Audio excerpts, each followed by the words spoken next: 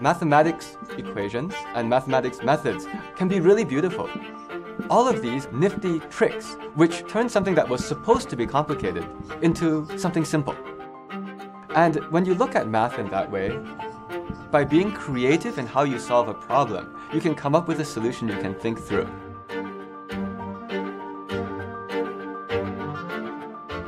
I've been developing these daily challenge lessons that I've been using to teach middle school students mathematics in more thoughtful ways. And one night, while I was coming up with the plan of how to teach quadratic equations, I accidentally discovered that you can solve quadratic equations in this really simple way.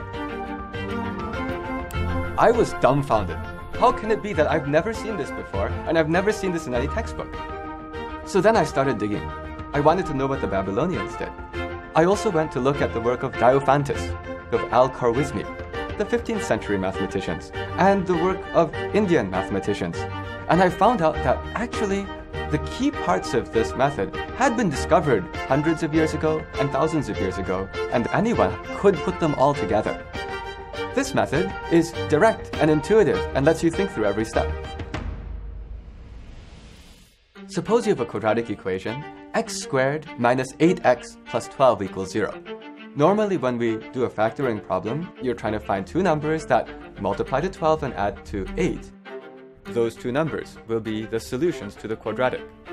Students spend a long time doing guess and check, which can be frustrating because one hopes that math gives a precise way of solving questions where you don't have to guess.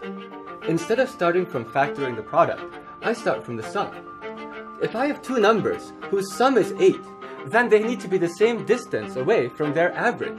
So the two numbers are 4 minus u and 4 plus u for some unknown u.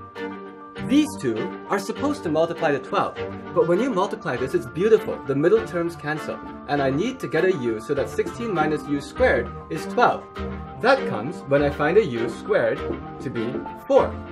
And that comes when I have a u which is either plus or minus 2. Whichever one of those you take up there, you will get that the two numbers are 2 and 6. And those are the two numbers that add to 8 and multiply to 12, with no guessing. Because this method solves the problem by starting from the sum, it can be used to solve any quadratic equation. I wanted to share it as widely as possible with the world, because it can demystify a complicated part of math that makes many people maybe feel like math is not for them.